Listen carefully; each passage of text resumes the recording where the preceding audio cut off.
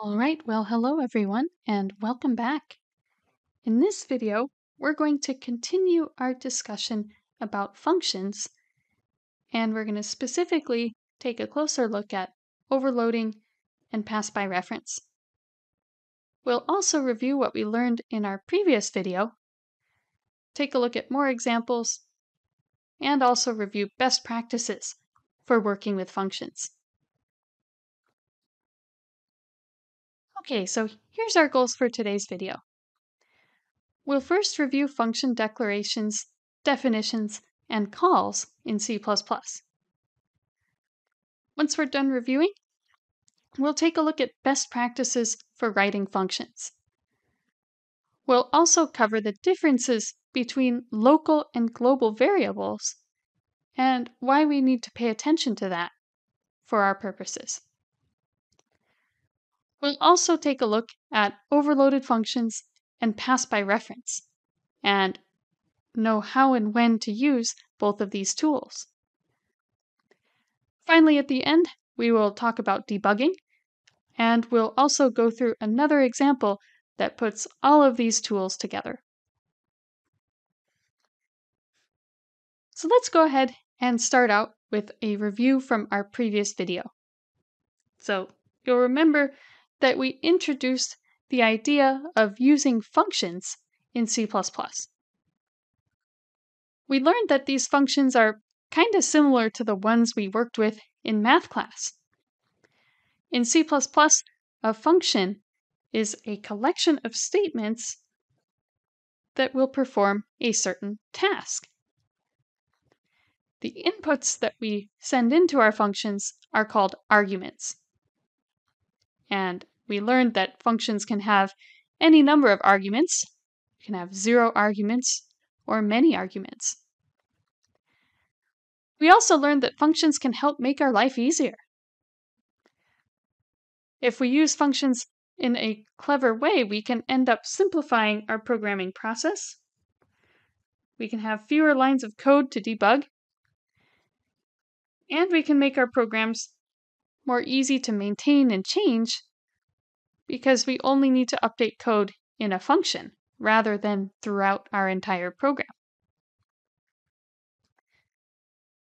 So let's briefly review the 3 main steps that we need to follow when using functions in C++. Here's our 3 main steps. The first thing we need to do when using functions in C++ is we need to declare our function. This is also known as making a function prototype. Next, we need to define the function. The function definition is where we put the code the function does. So the function definition is what actually tells the function what to do when we call it. Finally, our last step is to call the function. And in order to do that, we use the specific syntax, and that will make our function execute. Let's briefly review the syntax and procedures for each of these steps. First, we need to declare our functions. And you'll remember that this is very similar to declaring a variable. A function declaration tells the compiler that our function exists. And as long as we include this declaration and the function definition, we will be able to call our function at any point after the declaration appears. And notice the declaration includes many important bits of information about our function. So it includes return type. We've got the name of our function, the function's arguments, and notice we do put a semicolon after the end of our declaration.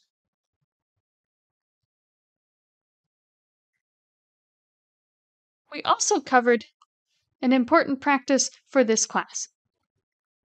You'll remember I mentioned in our previous video that whenever you are writing a function declaration, you must include comments. Specifically, we must include a precondition and a postcondition. Remember, the precondition tells us what initial conditions are required for the function to run. Preconditions are especially important if your function requires other values to be declared and defined.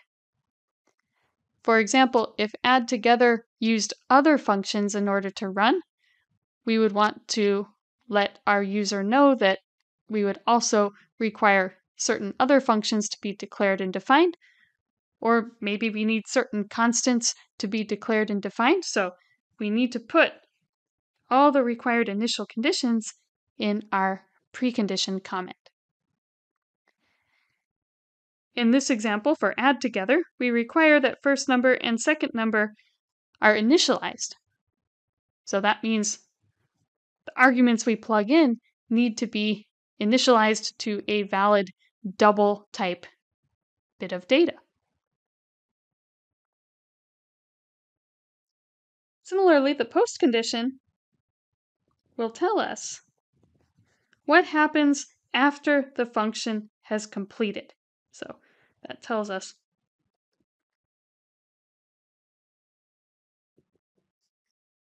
So one important point about the postcondition is the postcondition tells us what happens after the function has run.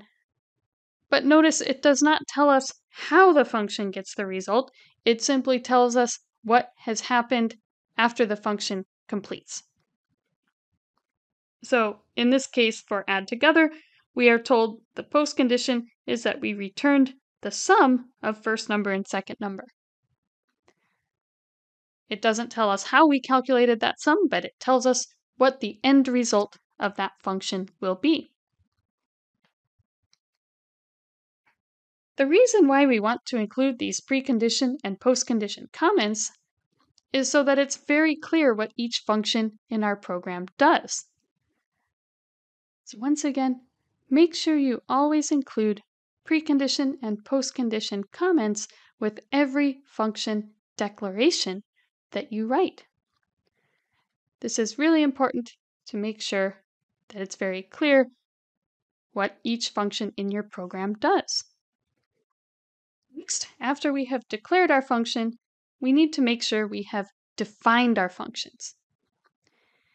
And you'll remember that in a function definition, we include all the code that the function needs to do when it is called.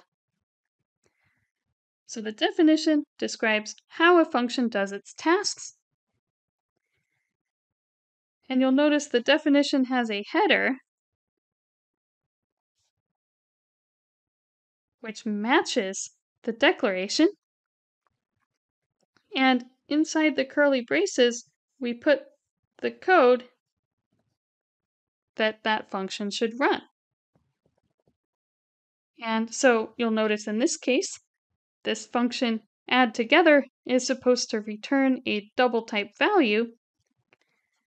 And we'll remember it's actually supposed to add together first number and second number. So we see in the definition, we can actually write this function with just one line of code. We can have this function return the sum of the two arguments. Of course, please remember that the function definition will often be much longer than a single line of code, so you do not have to try to fit your whole function definition into a return statement. Often you're going to need multiple lines of code in order to write your function definition. And remember, if you're working with a void type function that has no return type, then the void type function will not need a return statement. Other things to remember: the function definition can appear before or after the function is called. But in our class, we will put the function definitions after the main function, and we put our function declarations before the main function. That way our functions can be used at any point after they are declared. Finally, be careful of syntax. The function definition is very similar to the declaration, except there is no semicolon after the parentheses on the function definition header. All right, so once we have declared and defined our function, then we are ready to call the function. When we call a function, that is when we cause the function to execute. We give the function any required arguments, and the function will execute the code inside the definition. So if we wanted to call the function add together, we would use syntax like this. We take the function's name, followed by parentheses. We plug in the arguments we want to use, and we put a semicolon at the end. When we call the function, the program will execute the code inside the function definition, and once the call is complete, the program will resume wherever we left off after the function had been called.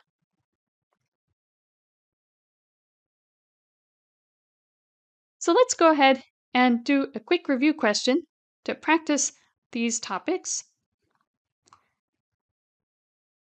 So let's consider this example. We have our function add together, and then we also have another function called isEqual, which we have declared. In this review question, we're first asked to identify the declaration, definition, and call for add together. We are then asked to write a definition for the isEqual function. So if you'd like, go ahead and pause this video and give this a try. So let's go ahead and walk through this question. First, we want to identify the declaration. Remember, the declaration always goes before the main function. So here are our function declarations.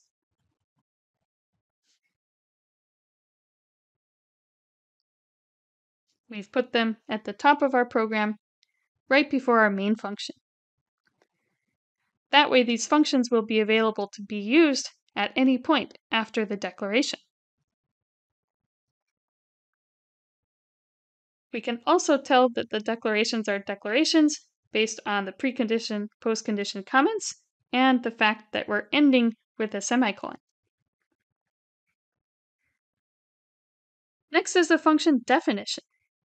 And we know the function definitions should appear after the main function. So the definition of our add together function is located just after the main function. Finally, the call for our add together function is when we actually have add together execute. And we see that our function call is located inside our main function.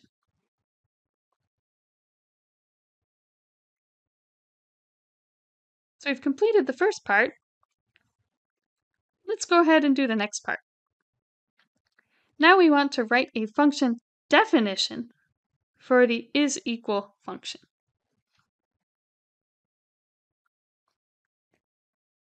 So where should we write the function definition? Well, if you remember, the function definition should be written after the main function. And we were already given our declaration and comments telling us what this function should do.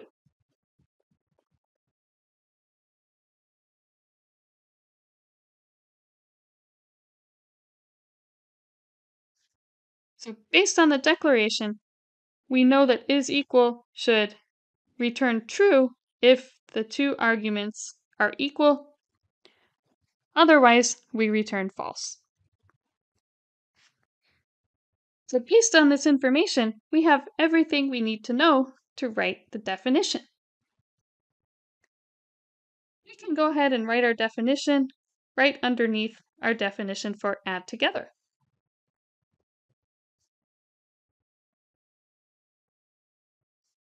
So in this case, our is equal function, the definition needs to match the information in the declaration.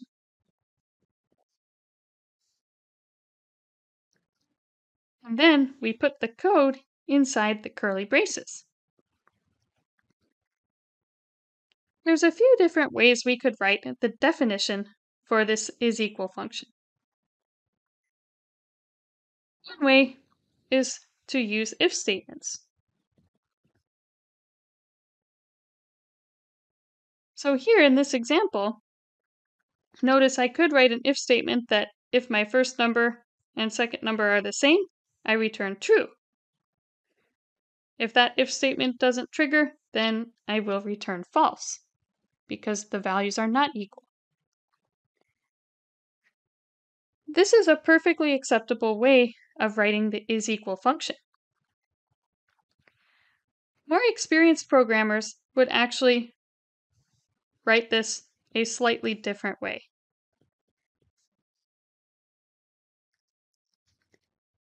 So it turns out we can actually write this function definition with just a single line of code. More experienced programmers will write the is equal function like this.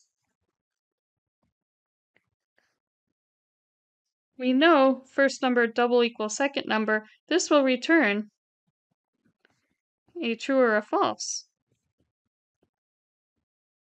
So we can say, well, first number double equals second number, it will be true if the values are the same, otherwise false. Otherwise, using the if statements is also acceptable, but it just requires a bit extra code. All right, so based on this example, you can see how important it is to have very clear preconditions and postconditions. That way it's very easy to tell what each function is supposed to do. And if you were to be writing a bunch of functions with a team, it would be easier to follow what each function needs to complete. So if you have any questions on these functions, please do feel free to reach out. And if you're rusty, I would also encourage you to look at our previous video for more examples on functions. Let's go ahead and continue on to procedural abstraction and more about best practices when using functions.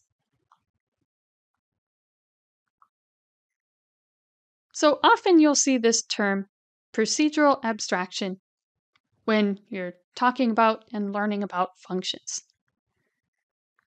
This term sounds kind of big and fancy.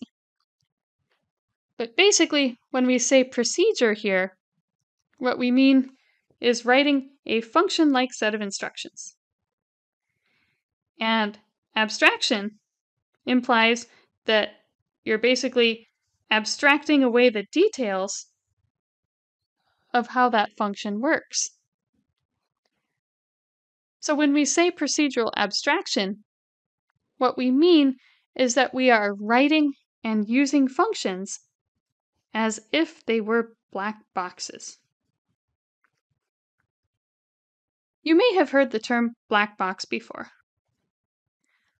A black box is something where we know the inputs and outputs. So we know the input, we know the expected output, but we don't know the details of how the process happens to convert inputs to outputs. So once again, when we say we are using procedural abstraction, we are basically treating our functions as black boxes, where we know what the inputs and outputs will be, but the details about how that function works, that could be hidden away.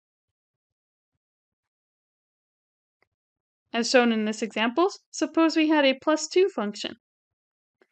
If our input was 1, we would know if +2 adds 2 to any number, our output must be 3. We don't necessarily know how that addition is completed, but we know that every time we use that function, we will add 2 to get our output. So we will often see, if you're working with larger teams to write programs, or if you are writing a more complex program, often this procedural abstraction process can be a very useful and powerful tool, both for planning and implementing functions and programs.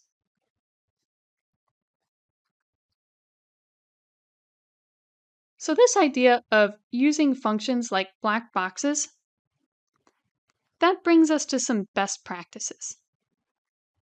There are certain general rules and procedures that you'll want to follow when writing functions in your programs. Let's go ahead and go through 7 best practices when working with functions in C++. Our first best practice comes straight from that idea of procedural abstraction. We want to write our functions so that the declaration and comments provides everything a programmer needs to know in order to use that function. So notice in this example with factorial, we can immediately tell from the function declaration and comments.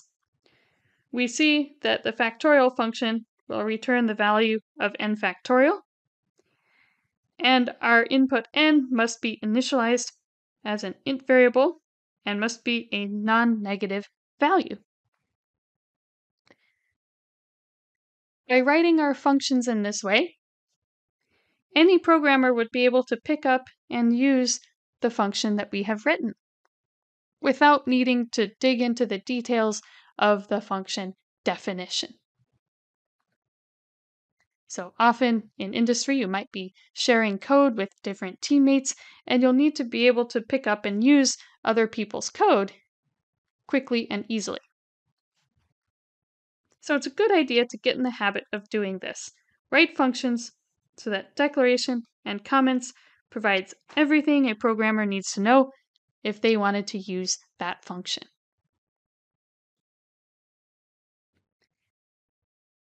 Next best practice. Design your functions as self-contained modules. This is really important. When we say self-contained, what we mean is that we want functions to be able to run independently without relying on other portions of your program to have completed.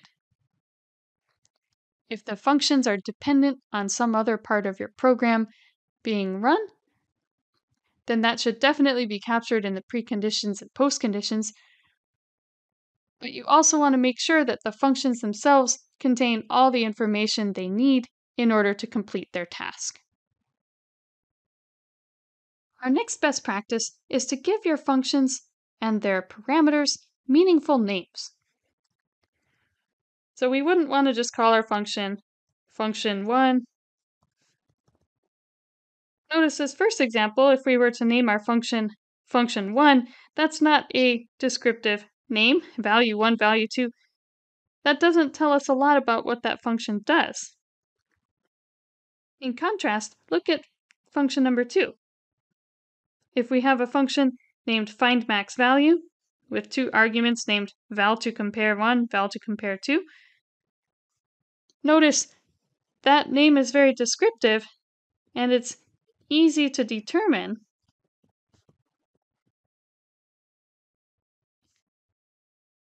what the function does.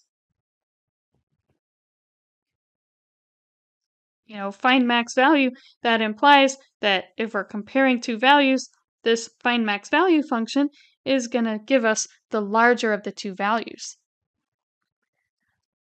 We still need to write the code in the definition to complete that task, but the name of the function makes it very clear to other programmers what we're trying to do. Next good practice is the camel case naming convention.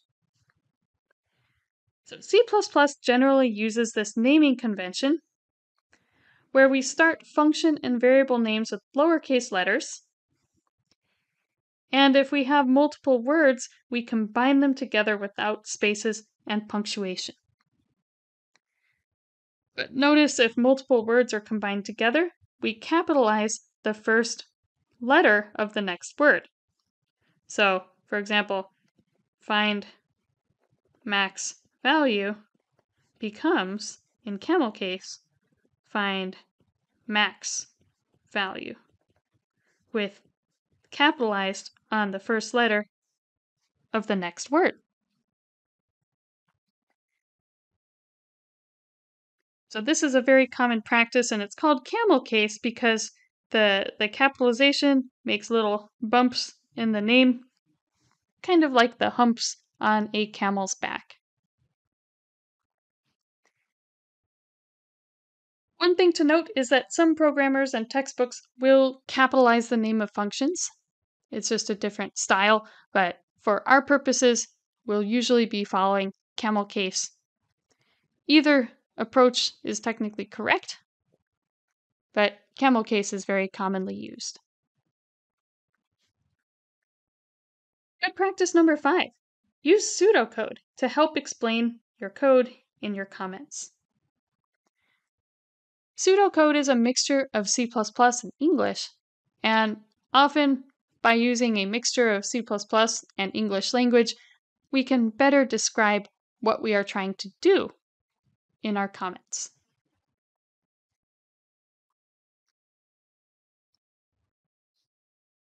Here's our 6th best practice. Use decomposition when writing programs. This is an interesting one. Up until this point in the course, we have been writing most of our code inside the main function. And that is a valid approach for programming. But in the real world, the main function usually contains very little code. Generally, the main function will call other functions that complete the program's key tasks. So for example, in this program shown here, we see that our main function actually only contains four statements inside main.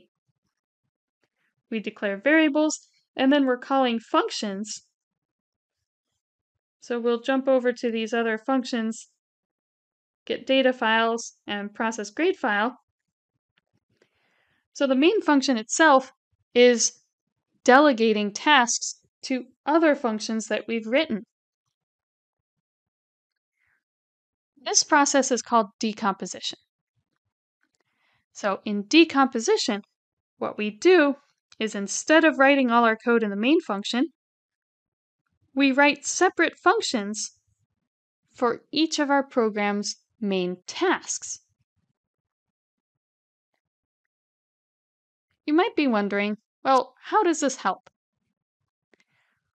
One of the biggest ways this helps us is that we can debug and test these functions individually, one at a time.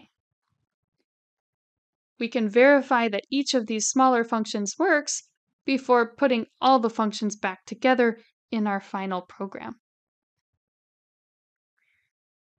Another advantage of this approach is that if the function is used multiple times throughout our program, we only need to change the code in that function in order to change the task everywhere where that function is used. So it makes our programs a lot easier to write and debug and modify as needed. So as we're going through our example programs in these videos and in future videos, keep decomposition in mind. And when possible, try to design and plan your programs so that you can use decomposition. You'll often find if you debug and test functions one at a time, it will actually be faster and easier to complete your programs. Our last best practice involves global variables. In this introductory C++ course, I will require that you avoid using global variables. In more advanced courses, you may learn about certain appropriate times when we would choose to use a global variable. In our class, we are only going to use global constants, which are fixed values that do not change. So when we say a global variable, what we mean is a global variable is a variable declared outside all the functions in our program. What that means is that global variables are accessible by any function in our program after that global variable was declared. The problem with global variables is that if we're not careful, any function can change and modify those global variables, and it can easily create bugs and problems in our program. So for our purposes, we generally avoid using global variables, and instead we use what we call local variables. Local variables are variables which are declared inside a function. What that means, you may remember, is that those variables only exist inside the function where they are declared. Most of the time, for what we're doing, local variables are sufficient for our needs. And another important thing to note about local variables is that local variables exist only while the function is executing. The time that a variable exists is known as its lifetime. So once a function has stopped executing, any variables inside that function will be deleted from memory, and they will no longer exist. So once again, just a reminder, please avoid using global variables in this class. On assignments, I will deduct points if I see that you are using global variables when you should be using local ones. And if you take more advanced C++ courses, you may learn about certain situations when global variables can and should be used, but that specific situation is beyond the scope of our course.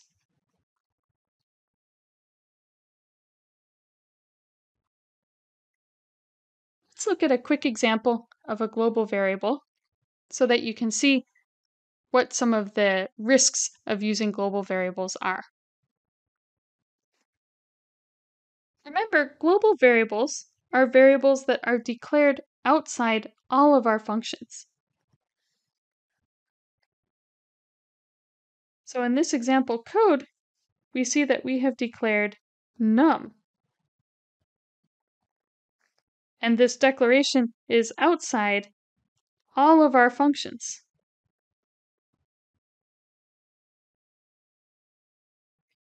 What that means is that any function that comes after this declaration, any function can access and change that value num. And for what we're doing in our class, we generally don't want any function to be able to just walk in and change our data. And so in this case, what we'll see is that if we run these different functions, our main function and this function called another function, both of these functions can change num. And the value of num can be constantly changing and creating a lot of confusion in this program. Let's go ahead and run this in CLion so you can see what I'm talking about. All right, so here is our program that we were just looking at. And you see we have declared that global variable num, and we have assigned it the value 1. So let's go ahead and run this program, and you can see kind of what's happening here.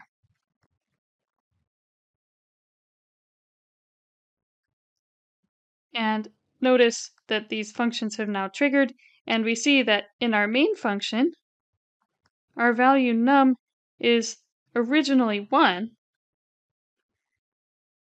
Then we decided to call another function.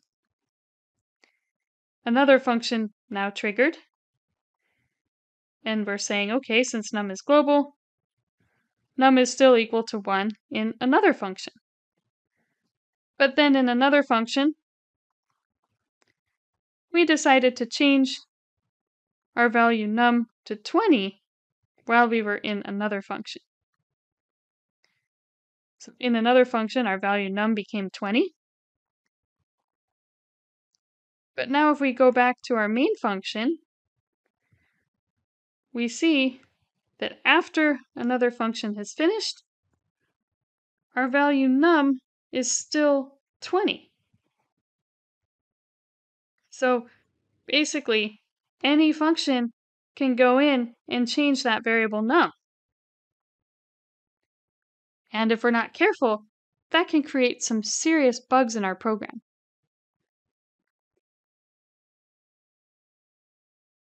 So if you were to attempt something like this on an assignment, you would lose points because you should not be using global variables.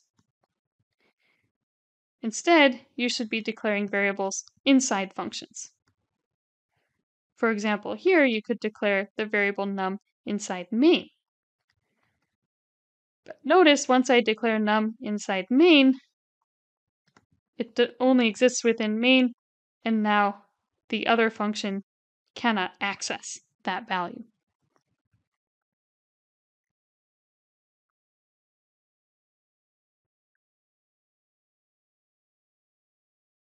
So once again, for our purposes, please make sure that you declare variables only inside functions.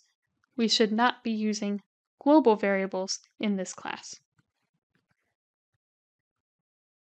The challenge with global variables is that any function can modify or change them, making it very easy to create bugs and cause problems in our programs.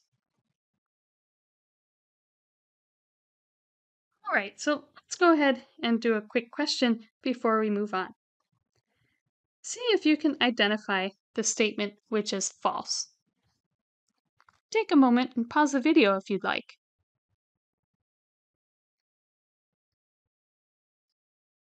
All right, so what did you come up with? Let's go through line by line.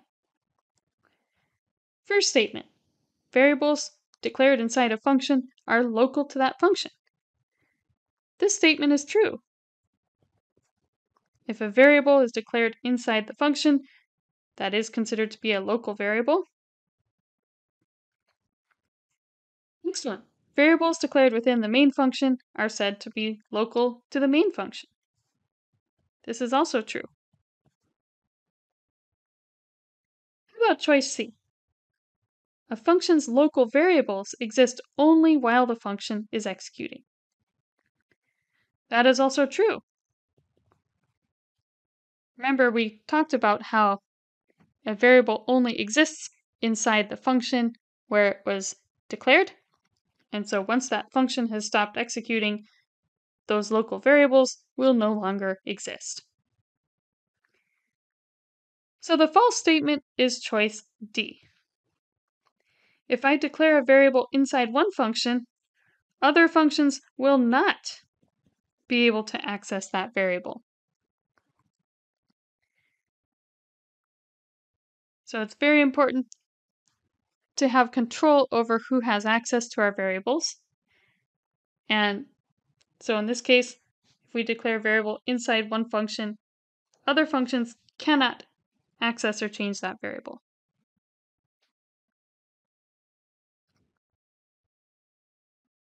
So just a reminder, please avoid using global variables in our course. They can make programs difficult to debug, and generally they're only used for really advanced programming features that are beyond the scope of our class. You could see how they may be good for communicating status across many functions and more complex features that you'll learn about in future classes. So please make sure you use only local variables for our course, and be aware that I will deduct points if I see you using global variables when you should be using local ones. In our class, we will be using something else called global constants, which we'll cover a bit more when we discuss arrays.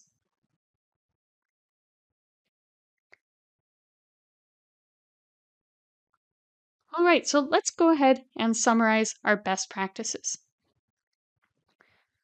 Please make sure you try to follow these best practices whenever you're using functions in your programs. Remember to write your functions so that the declaration and precondition postcondition comments provide everything a programmer needs to know in order to use that function. Also remember to design your functions as self-contained modules so that they can complete their tasks without relying on information from other places. Also give your functions and parameters meaningful names. Just like variables, you want to try to use self-commenting names so it's easy to tell what the functions are supposed to do. Also use pseudocode to help explain your code and your comments. Use decomposition when writing programs. Remember, instead of writing all your code in the main function, you can write separate functions to complete the major tasks of your program. This will make your programs easier to code, change, and debug. And finally, for our class, please avoid using global variables. Let's now move on to our next topic, overloading. So when you hear the word overload, you might be thinking of overloading somebody with too much work or something scary like that. Here, when we talk about overloading functions, it's actually not nearly that scary. Overloading a function name means providing more than one declaration and definition for a function using the same name. So, an example of this is for a situation where the same function name could need to process different numbers or types of arguments. For example, what if you had an average function, which you needed to be able to average either 2 or 3 arguments? You could have average that only takes 2 arguments, and so on. We'll learn later in the course about specific situations when overloading is useful. For now, please remember that the purpose of overloading is when you need to have more than one declaration and definition for a function which has the same name. In this case, for this example, both functions are named average, but there are 2 different versions of average.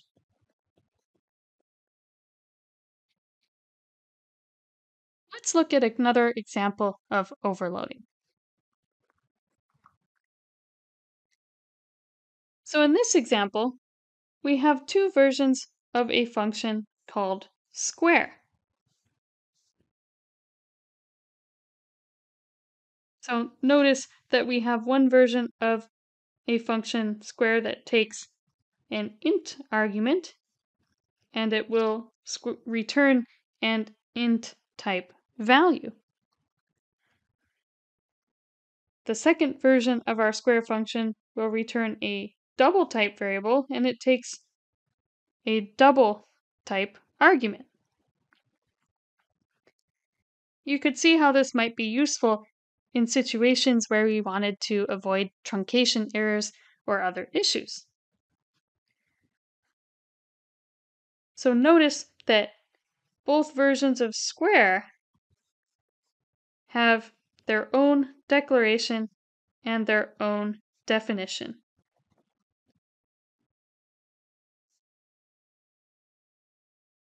So notice the int version of square still returns number times number. Double version also has its own definition.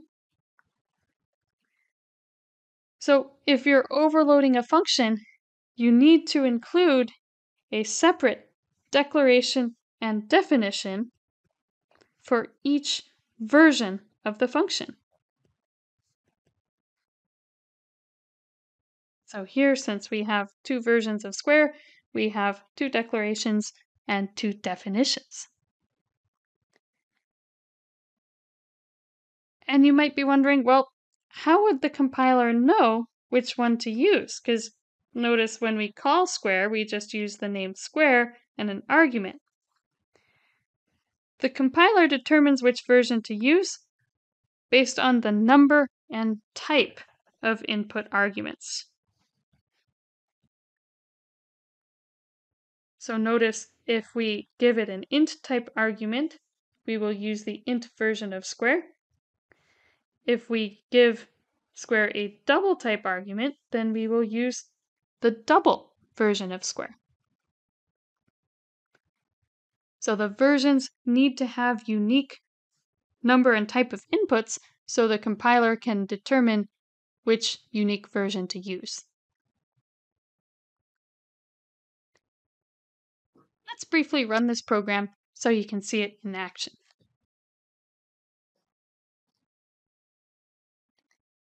Alright, so if I run overloading, notice what I get. I'm asked to enter an integer and a decimal number and press enter. So maybe my integer is 4 and my decimal number is 1.5. I press enter. And notice it tells me that the square of 4 is 16 and the square of 1.5 is 2.25. And so notice it recognizes which version of the function to call. And if I put a breakpoint and run the debugger, you'll see we can actually watch and the compiler will go to the correct version of the function. So here, if we track our variables, we see, if we step into this line of code, we see that for the first function, we recognize that we gave an int input. And so notice our program went into the int version of square to give us our calculation.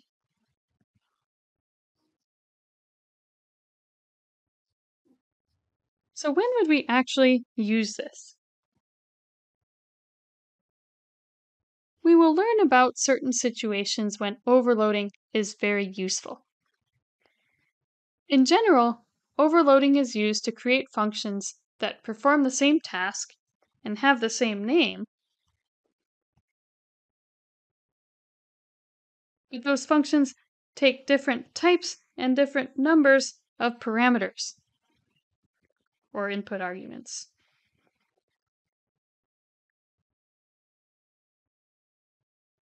Remember, we generally want to avoid using overloading unless it really actually helps us. Because when we're doing overloading, we have to write an extra definition and declaration for each version of that function. So, unless the overloading is giving you some important advantage, then you might find it more convenient to just write separate functions. So overloading does not necessarily save you all that much time, but there are certain situations we'll learn about later where overloading is very important and very much needed for certain types of situations. And notice this very last point. The compiler will determine which version of the function to call based on the number of arguments we give and the data type of the arguments. So, the number of arguments and the data type of those arguments, it must be unique for each overloaded version of that function. If two versions of an overloaded function take the same number and the same type of arguments, the compiler won't know which version of that function to use. So let's go ahead and move on to our last topic, which is call by reference, also known as pass by reference.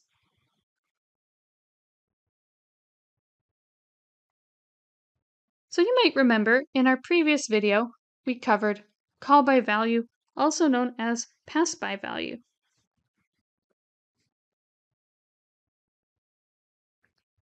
And we learned that so far the values we plug into our function, into our formal parameters, the values we plug in are just the values. They're copies of the actual variable. So any changes made to the parameter in our function, that will not affect the original variables that we had plugged in. We're just plugging in copies of our variable into a function. In call by value, we plug in our values in the order they're received. And you remember, the values are plugged in for all instances of that parameter in our function. So basically, if we use call by value, or pass by value, we are plugging in copies. We are plugging in copies of a variable to our function. And the function can't change. Function can't change the original variable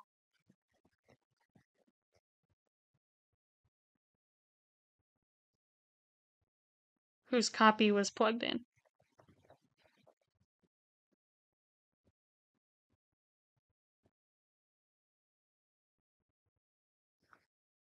So what we're saying is we're just giving our functions a copy of our original variable,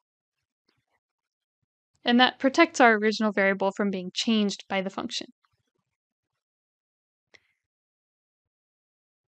But sometimes there are situations where we want our functions to actually change the values of our original variables. Sometimes we want functions to be able to update stuff back in our main function and have those updates actually stay permanent. So to do that, we can use a different approach called pass by reference or call by reference. So in this approach, we're actually giving functions permission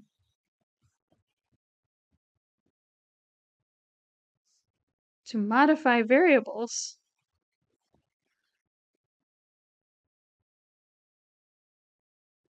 directly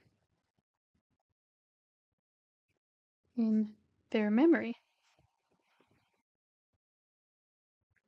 So rather than using a copy of a variable, we actually give the function the memory address where that variable is stored, and the function can go ahead and change the actual input variables. So call by reference, also known as pass by reference, it allows our function to modify the original arguments plugged into the function. It's not just given a copy. So what this does is this allows our function to modify the arguments we plug in, and the changes will persist even after the function has ended. Those changes are made directly in memory, so since the changes are made at the memory address where the variable is located.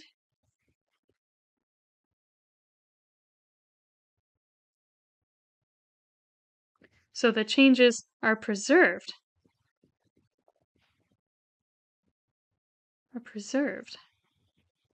After the function ends.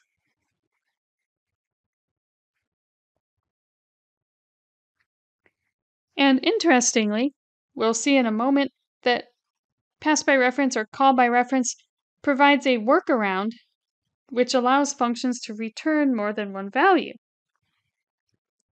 We can use pass by reference to allow a function to change multiple arguments, and those changes could be made directly in the memory. So this allows one function to modify or effectively return more than one value. Let's talk about how this works and do some examples to illustrate.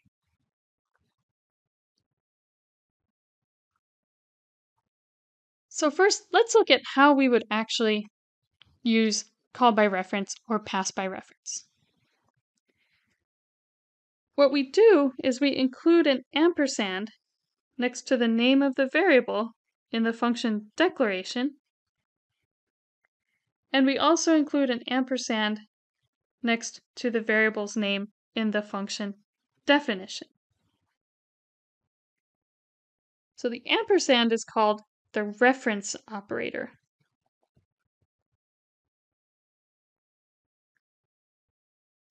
And this operator will actually return the memory address of a variable.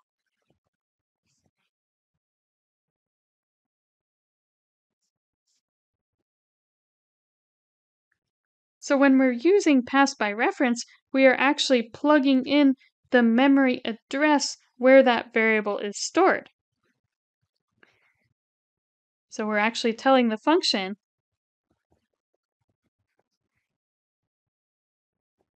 don't just change a copy, go to the actual memory address where the variable is stored.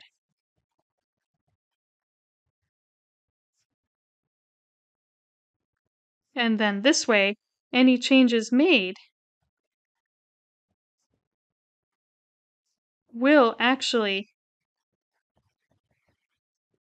change the variable's value in the memory. So notice this is different than just plugging in a copy of our variable. We're actually telling the function, okay, you have permission to go to this memory address and change the value stored there.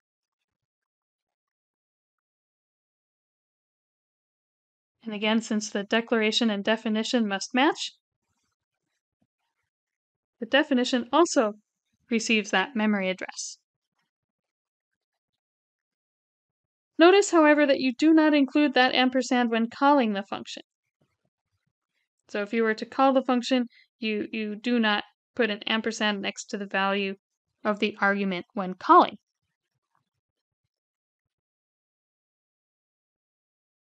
Also, one other thing to note is the space between the data type and the ampersand is not important. So you can write int ampersand, or some people will write int.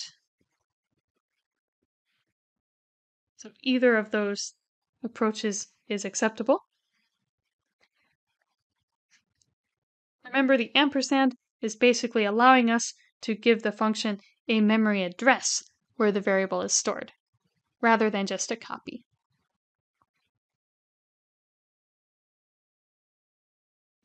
So other than making these changes with the ampersand, using functions with pass by reference is the same exact procedure as we learned with pass by value.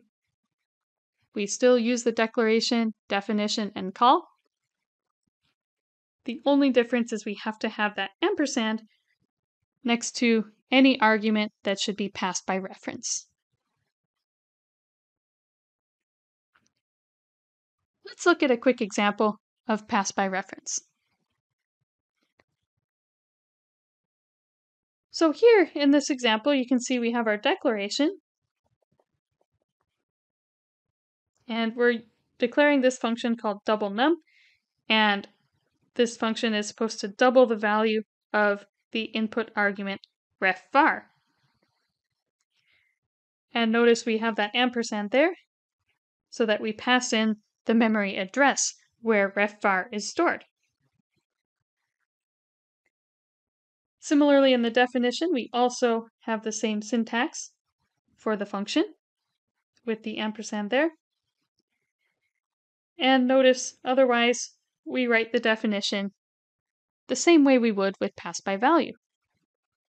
We're simply going to double the value of the input argument. And then finally, when we want to call our function, we use the same approach as before. We just take the function name, put the argument in parentheses, and end with a semicolon. Let's briefly demonstrate this in CLion so you can see the difference between pass by value and pass by reference. So here's our example code, and you can see we have our variable ref_var with the ampersand to make it a reference variable. And we have also included that ampersand in our definition. Let's go ahead and run this program. And so if we run it, we enter a number we want to double, say number 10. We see in our main function our number is originally 10. We call double num, and now in our main function, the value of number is now 20. So double num was able to go in and modify the value num that we gave it and double the value. Suppose instead we wanted to use pass by value. Suppose we deleted those ampersands. If we do not have these ampersands, then instead of plugging in the memory address, we're just plugging in a copy. And we will see without those ampersands, the number 10 will not be doubled. Without the ampersands, in main function our number is 10. We pass 10 into double num and we double it, but we're just plugging in a copy. So any changes made inside double num only exist here, and we see that our number did not double. So in order for pass by reference to work, we have to have that ampersand next to the input arguments which we want to pass by reference. When we include that ampersand, we are allowing our function to go directly to the memory where the input argument is stored. That way, any changes made to this memory address where a number is stored, those changes will still exist even after double num finishes. So once again, if we put those ampersands back in, we see that any changes made by the function to the argument are preserved because the function was given permission to modify the actual value of my input argument in the memory. So pass by reference is a really important tool that we'll use whenever we want to give our functions permission to modify the variables we plug in. So here's a few reminders just to keep in mind when using pass by reference. Remember that every parameter or every argument that you want to use pass by reference, you must put that ampersand in both the declaration and definition. Otherwise, that argument will be treated as pass by value and a copy will be plugged in rather than the actual memory address. Also, the space between the data type and the ampersand is unimportant, so as we mentioned, you can have a space there, that's okay. Remember, the ampersand has to be in both definition and declaration, and it designates the variable or parameter as a reference variable. Also note that any argument using pass by reference, it must be a variable. You can't use a constant or an expression as a reference. It has to be an actual variable being stored at a given memory address.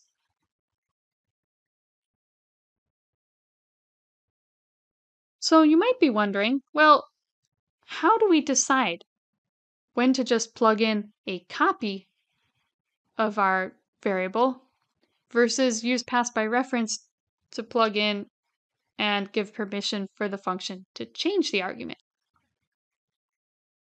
How would we decide when to use pass by reference instead of plugging in just a copy? Here are 3 questions that will help you determine whether you need pass by reference. First question, do you need the function to have permission to change the value of the variable used as an argument? So if the function needs to change the variable that you plug in, do you want that change to exist even after the function ends? Then you would use pass by reference. Also, is the value you are passing into your function very large? Programs we've written so far have just used ints and doubles and relatively small sets of data. But if you need to plug terabytes of data into a function, you might not want to have to copy that. So rather than plugging in a copy of a really big set of data, you might find it more convenient instead to use pass by reference. That way you don't have to make a copy of a really big data value. Also, do you want to allow your function to modify several variables which were declared in main or elsewhere? If you want your function to be able to modify several variables and essentially return more than one thing, then you'd want to use call by reference or pass by reference.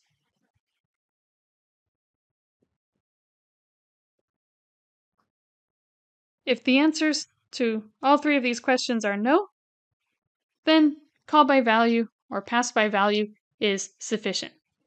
Then you can just plug in a copy of the variable.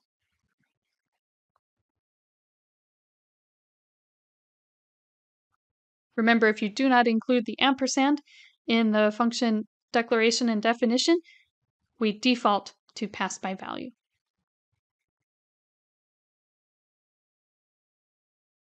Let's take a look at some situations where pass by reference would be potentially useful. Here's one example. Later on in the course, we're going to talk about sorting algorithms. And in certain situations, it is convenient to be able to swap the values stored in variables. For example, maybe you have 2 variables, variable 1, variable 2. And maybe you want to swap the values stored in those variables. So for example, what if you wanted to do this, where you interchange the values that were stored in those 2 variables? Pass by reference would allow you to do this. So what you would need to do is you need to include that ampersand to designate both variables as pass by reference variables.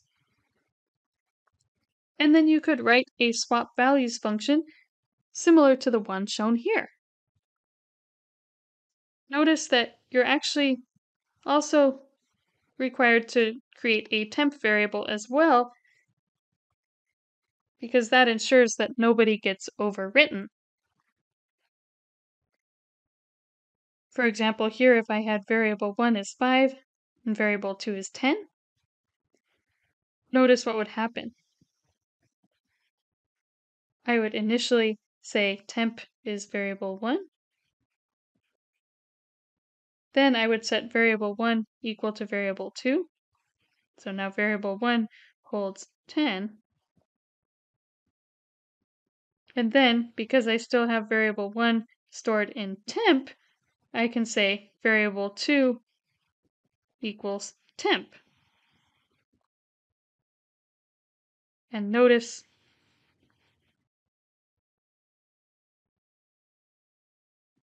this allows that swap to be successfully performed. And because these changes are made to a pass-by-reference variable, these changes will be made directly in the memory where those variables are stored. Let's look at another example of where pass-by-reference might be used.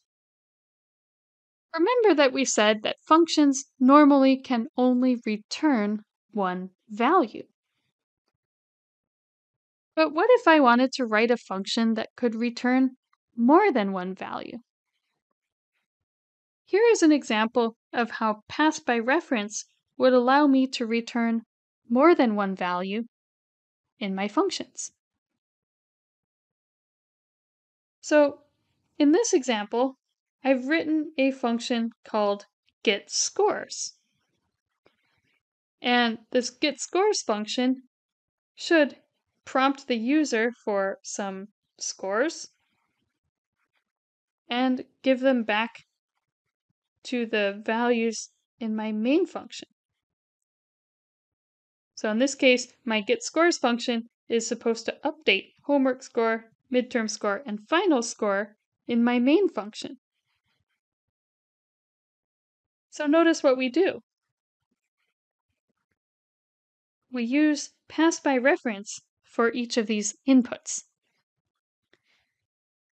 Then, when I prompt the user to give me a value for the variable homework, notice that value is going to be updating my reference variable, and changes made will be directly saved in the original variable's memory. Same for midterm and for final. So notice, by using pass-by-reference, this getScores function is able to update 3 variables located in main. So this is a really powerful workaround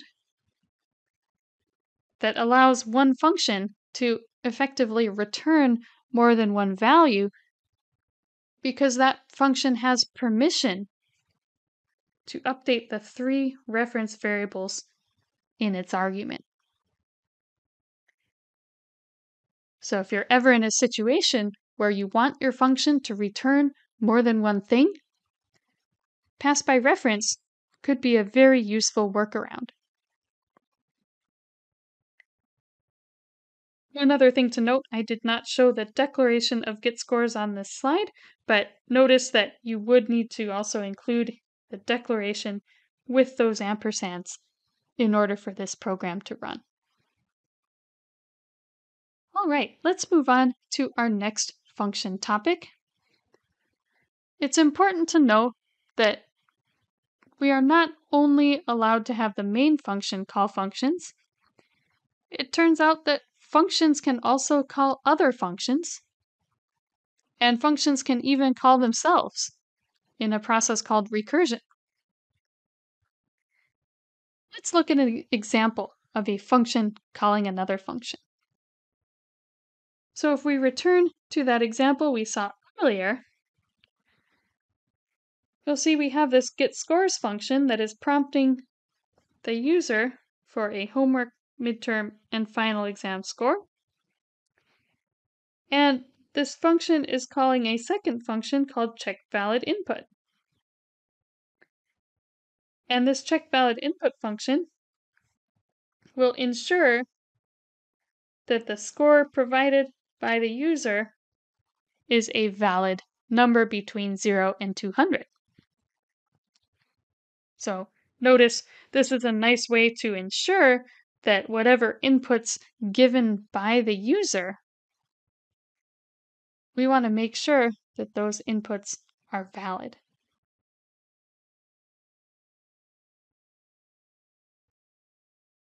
And so in this case, this check valid input function, this would make sure that we are indeed using a valid number in our program. It's a good way of making sure our user doesn't give us bad data. All right, so before we wrap up with our example, let's cover just a few more points about debugging techniques and ways that functions can help make our life easier as a programmer. Here are some general debugging techniques that work very well. We've hinted at some of these in our prior videos as well. Our first debugging technique, which is extremely powerful, is to use breakpoints and the debugger. Most IDEs have the capability of placing breakpoints in your program. Breakpoints allow you to pause your program at a specified point, and these allow you to check the values of variables and see what's going on during your program. If you take a look at some of our earlier videos, such as the data types video, you'll see several demos of this debugger in action. So the debugger is also really powerful because we can actually pause our program at the breakpoint and run our program line by line while inspecting variables. We saw in our data types lecture that this allowed us to help pinpoint errors caused by bugs or other issues in our code. Another way that you can check for errors is you could also place cout statements at various points in your program to see what the values stored in variables are. Another thing you can do to make debugging easier is test functions one at a time. So rather than sitting down and writing your entire program at once, write and test each function one by one. Once you verify that each function works, then you can move on to the next function. That brings us to our next debugging technique. Develop your code incrementally. Rather than waiting till the end in order to test your code, verify that each smaller section works before moving on to the next part. This can make your code a lot easier to debug later on as it gets more complex. Also, it's very important to start programs and assignments early so that you have time to revisit with fresh eyes. If you've been stuck on a program for a while and you haven't made progress, it would be a good opportunity to take a short break and revisit the program even a few minutes later, or if not, a few hours later after having a break. And often you'll find that if you look at a program with fresh eyes, you might notice some bugs or issues which you had not noticed before. Also, it's very important to take advantage of other ways to get help, such as your instructor's help hours, class Discord page, and campus tutoring. It's a fact of life that programmers will run into bugs, and it can make programming incredibly frustrating at times. But generally, by struggling with bugs, you'll find that you'll learn so much as you program and continue to improve. So one of the best ways to learn is by understanding why you ran into bugs and how you can fix them. And you'll find that as you gain more and more experience debugging and testing programs, you'll understand how C++ works better and better. So please don't hesitate to reach out for help and really take advantage of these opportunities to learn the debugger test code one function at a time, and implement these debugging techniques. These are really powerful tools that will help a lot. Just to recap, one of my favorite ways to debug is to ultimately prevent bugs in the first place. And so I can't emphasize enough how helpful it can be to develop your program incrementally. So especially as our assignments in this class get more complex, think about your algorithm and the process your program needs to follow. Rather than trying to write your program all at once, work on it a little bit at a time. Write a little bit of code and then test it. See if it works. And use the milestones and the hints provided in our assignments to help you make progress. Initially, going step by step might feel slower. It's really tempting to just try to write everything start to finish. But it's actually a lot more efficient to go step by step and verify that each piece works than it is to rush through and be stuck with some really nasty bugs at the end and not know why your bugs are happening.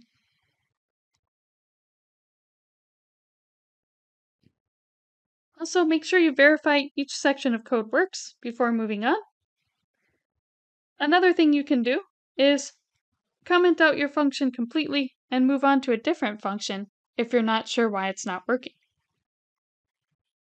Sometimes, by isolating the part that's not working, you can figure out whether the other portions are working and better pinpoint the error.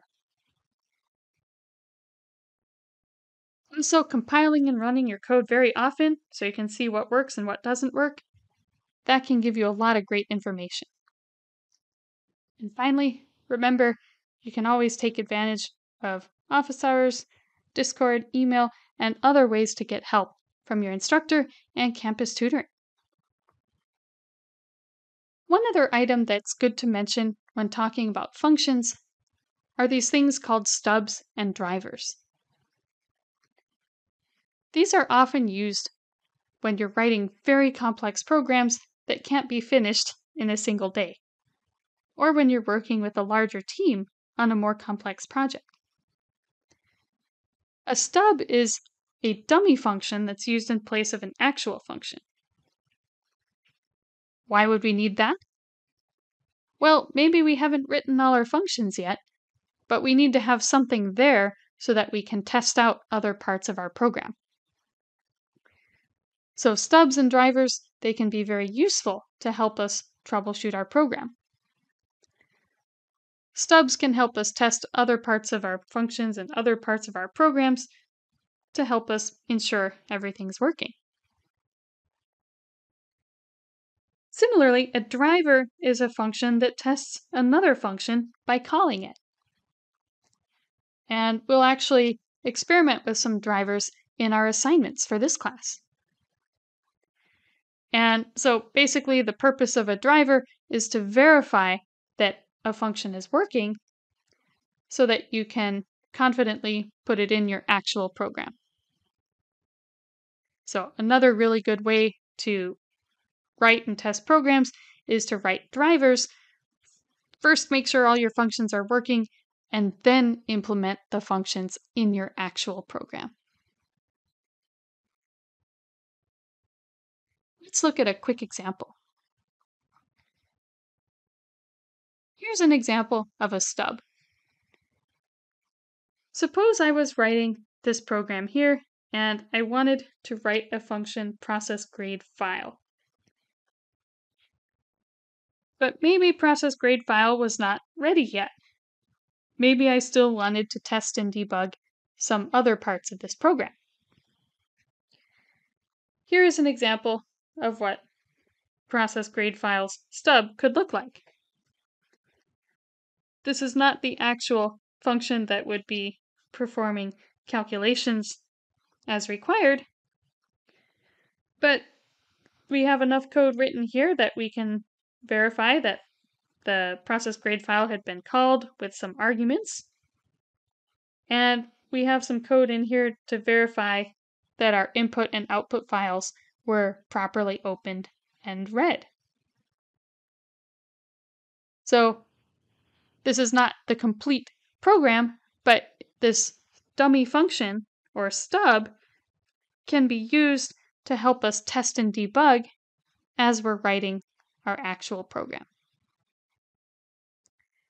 So if you're developing a program incrementally, you might find it helpful to write stubs like this to verify each piece of your program works before moving on to the next part.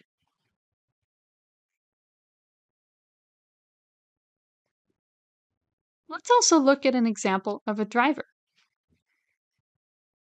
This example might be similar to one you'd see in our assignments. And so in this case, we see that this is a shape analyzer function test program. And so in this case, the program's purpose is purely for testing out functions. And so, as we said, a driver is a function that tests another function by calling it. And so here we see in this sample, we're testing different functions in our program. So here we have an expected result, and we call the function that we're interested in. And notice we have an if statement. If our function's result matches the expected result, then we inform ourselves that we passed. Otherwise, we write that we did not pass. And we can repeat this type of program with other functions that we may need in our assignments or in our other programs. Notice here we have another test for calcRectArea, a function that would calculate a rectangle's area. And notice we can also see whether or not the expected result matched the actual. So driver functions can be incredibly useful for testing functions before implementing them in the real program that we're trying to write. And over the course of this semester, you may have opportunities to use driver programs as part of our assignments.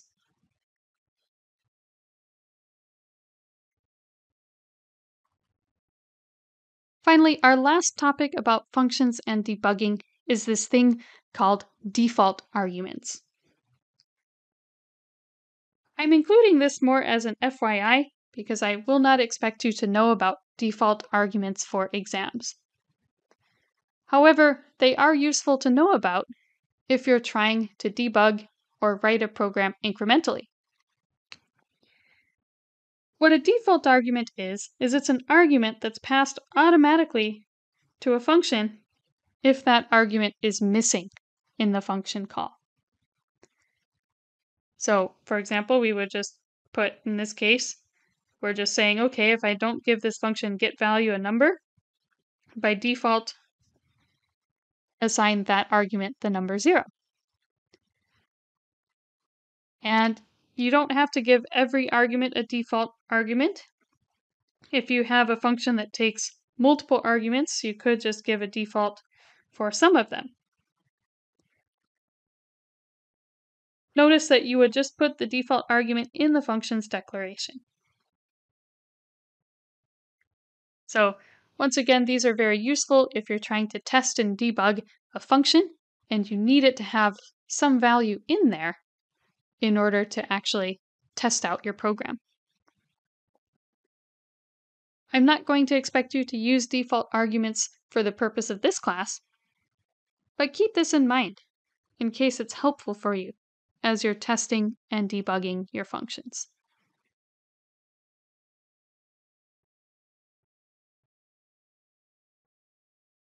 All right, so we've covered a lot of information about functions.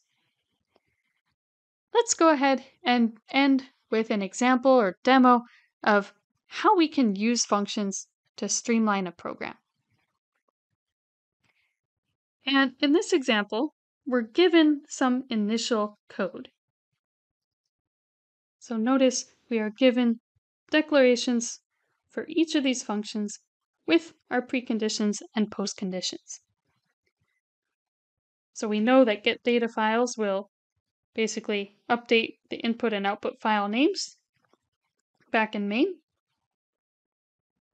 We have a function called calcLetterGrade that will take a homework, midterm, and final score and give us a character letter grade corresponding to the percentage of total points and the letter grade earned. And then we also have a function called processGradeFile, and this function will take the name of an input file and the name of an output file. And that processGradeFile function will read data from an input file like this one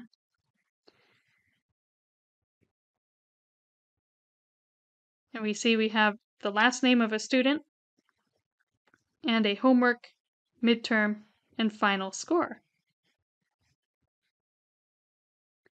So for each student, we will read homework, midterm, and final scores, and in the output file, we will output the student's last name and their letter grade.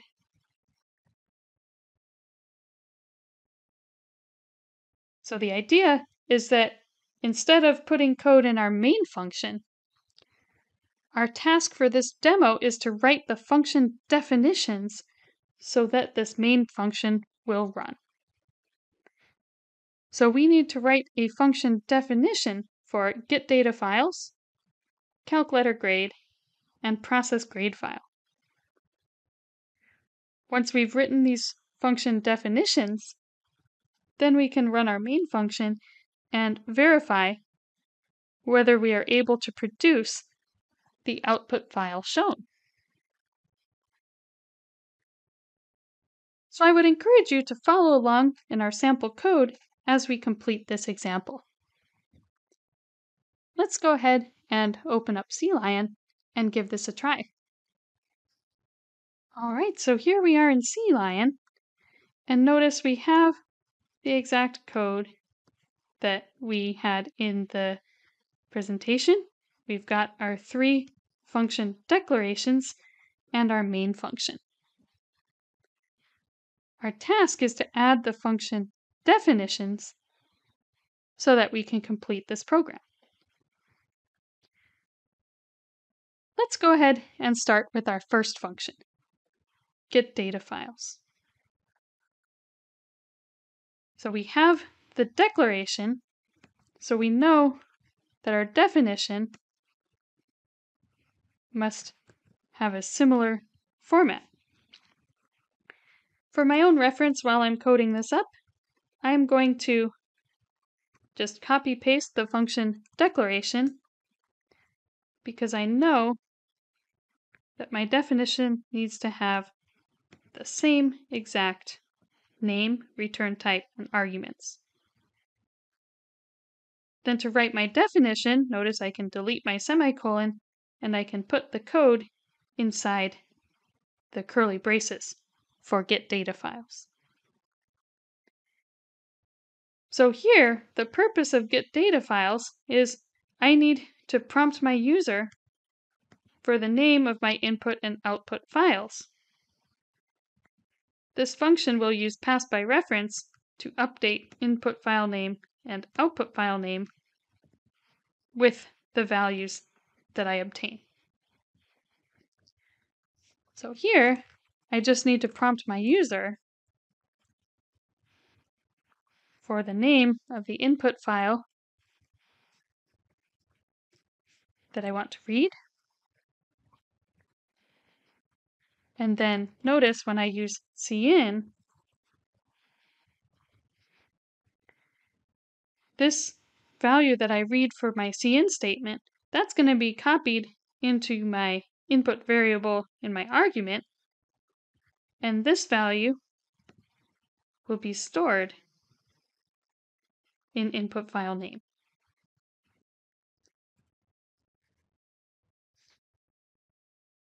Similarly, I need to ask my user for the name of the output file where I want to write the results. And here, once again, notice I am taking the user's input from the keyboard, I'm storing it in my variable output, because this is my reference variable that will be updating output file name in my main function. All right, so next, let's write our function definition for calc letter grade.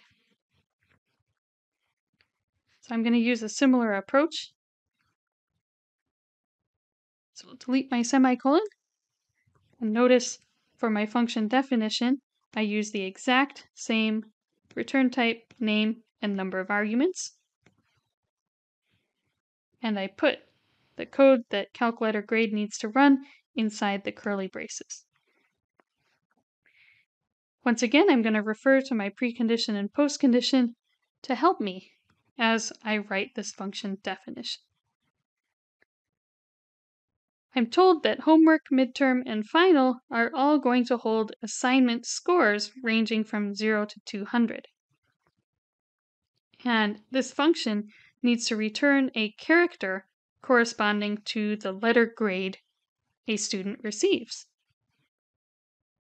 So if I receive more than 89.5% of the points, I get an A. Otherwise, I get a B, C, D, or F based on my percentage of points earned. So let's go ahead and perform a calculation in order to help us determine what letter grade we receive. I'm going to declare a double called percentage score, which is my percentage out of the total points possible. In this case, I know that my percentage score will be equal to my homework score. My percentage score will be equal to my homework plus midterm plus final score divided by 600 points possible. And then, of course, I'm just going to multiply this by 100 to get a percentage. So now I know what percentage of the total points I got. Now I need to use some if statements to help me determine which grade I'm going to get. So in this case, I can say, well, if my percentage score is greater than or equal to 89.5, then I get an A grade. And so in order to get an A grade, well, I can just return the character A. Remember, this function should return a character corresponding to the letter grade. So if I get an A, I can just return that A. Then if I'm greater than or equal to 79.5, I get a B grade. And so on. So notice, depending on my percentage score, I get a different result. So my percentage is greater than 69.5, then I get a C. And notice here I'm using else if, and that way the combination of else if with that return statement, this ensures that only one of these if statements is going to be triggering. Finally, if I'm above 59.5, I get a D. And else, if none of those other ones are true, then I return an F. And do a little indentation fix with Control-Alt-L. And you see this function is now complete. So I'm able to determine my percentage score based on a homework, midterm, and final exam given in the argument. And depending on what percentage of the total points I got out of 600, I will return the corresponding letter grade. Our last function is called process grade file. And remember, this process grade file function is the one that should be processing the input file given to us. here we have this input file called studenttestscores.txt, and we want to go through this file, read the student name and their 3 scores, and calculate the final letter grade. We then want to produce an output file that has the student's last name and the letter grade, 1 per line, separated by a tab. So our output from process grade file should be just a data file containing the student last name and the letter grade, separated by a tab. So let's go ahead and write the code that we need for process grade file. So once again, I'm going to take my function declaration and use the same header for my definition, just without that semicolon. And inside the curly braces, I can put all the code that I need for process grade file to run. So in order to process my grade file, I'm going to need to declare some other variables. I know I'm going to have the name of an input and output file,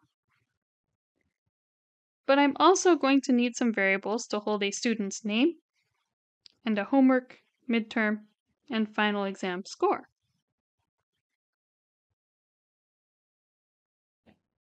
So in this case, let's go ahead and declare some variables.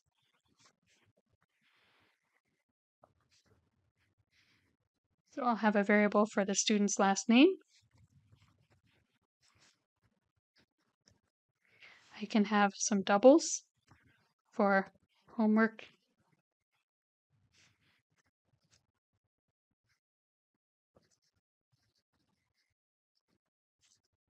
I've got variables for my homework, midterm, final score.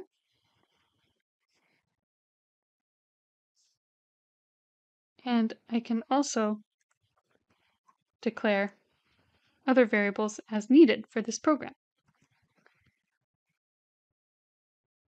Notice I also need to actually process the data files, so I'm going to need to make sure I have include fstream and my calculator grade function.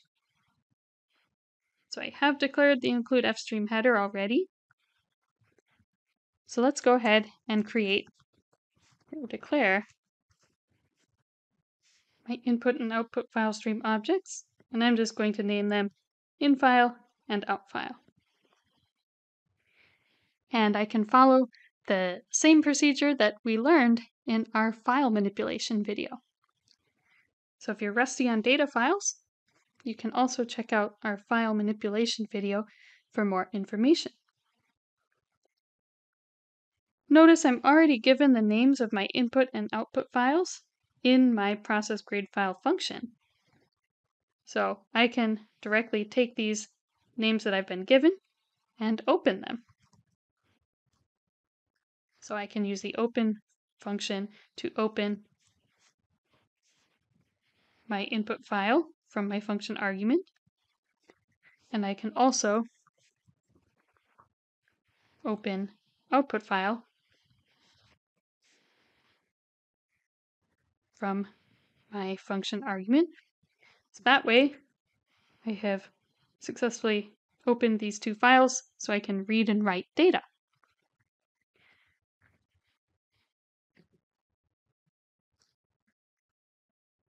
I can also check to make sure that my file opened properly, so I can use if infile.fail to check for errors opening the input file.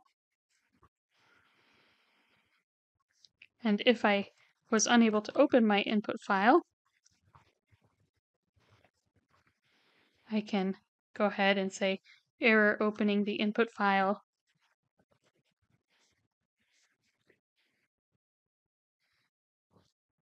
And then I could, for example, I could exit the program with error code 0. So you can use this exit function to immediately end the program since I didn't have a valid file to open. let's assume that our data files have opened successfully. You'll notice that my test score file has this header. I have name, homework, midterm, final. I don't want to read and process that first line from my file. So what I'm going to do is I'm going to read the first 4 values from my file to get rid of that header.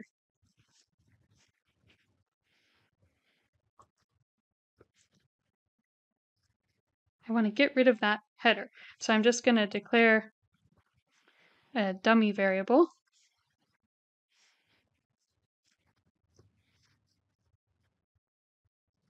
And I'm just going to read. Basically here what I'm doing is I'm going to read the first 4 values from the file to this dummy string variable to skip over them. Because I don't care about that header. I just want to analyze the data that comes after. Now I'm ready to actually read the data from my file using a loop. And in this case, I'm going to use a while loop. And notice I can set up my while loop like this. So I can set up a while loop so that as long as I have another row of data to read, so I'm going to read last name, homework score, midterm score, final score, read last name, homework score, midterm score, final score. So I read this whole line of data. And as long as I'm able to read a full line of data from that file, my while loop will continue to run. So as long as I can read these 4 values, that loop will continue. It's also convenient because this while statement will conveniently read the next 4 values and store them in these variables. So once I have read last name, homework score, midterm score, final score, then it's time to calculate the student's letter grade. And I could go through and rewrite all that code, but notice I already have my function calcLetterGrade. So I can use calcLetterGrade and then of course I want to output the letter, the last name, and the student's letter grade to the output file. So in this case, I can just write out file, and then I have last name, that's my student's last name. Have a tab. And then here I want to use calcLetterGrade. And inside calcLetterGrade, I can plug in homework score, midterm score, final score.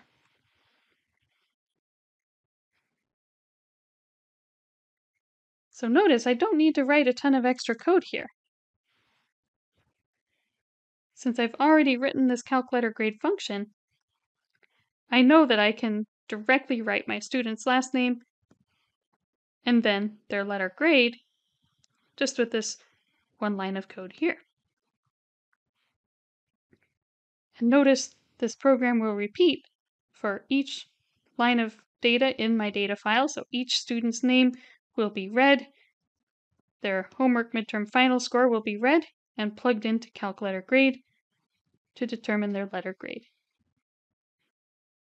And notice I'm writing the last name and letter grade to the data file separated by a tab.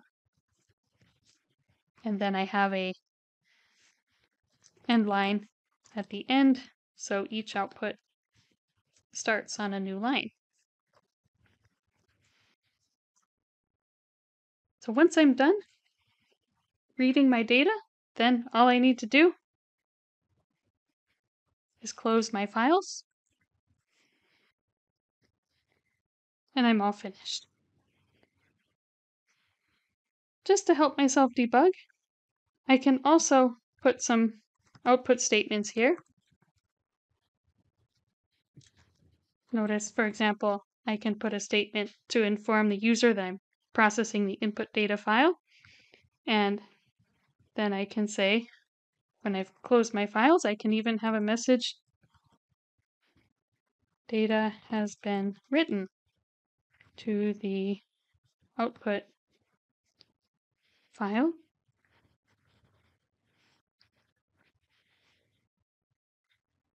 Oops, and that would be output file. Data has been written to my output file. So there you have it.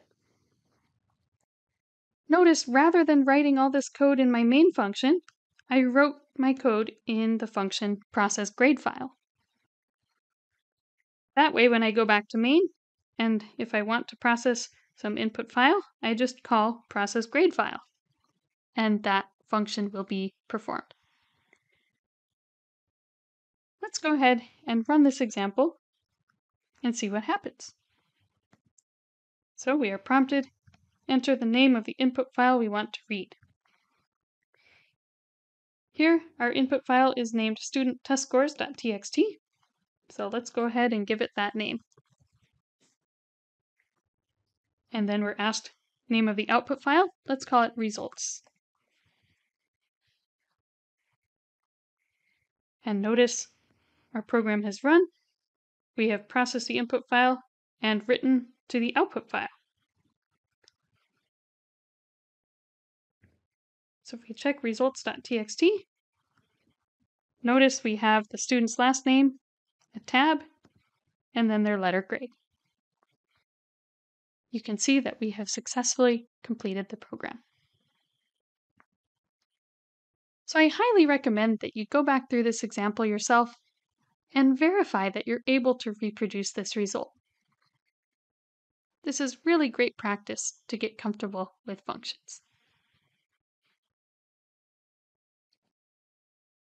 So let's go ahead and wrap up for today's video. Hopefully now you should be more comfortable with declaring, defining, and calling functions in C++. Please also be sure to follow those best practices we covered, and be sure to remember the differences between local and global variables. For our class, you should be only using local variables in your functions. Also, please make sure you remember how and when to use overloaded functions and pass by reference. Once again, please do make sure you take the time to practice writing programs using functions. The more you practice coding and debugging programs with functions, the easier it will become. Feel free to reach out if you have any questions on this, and we'll see you in the next video.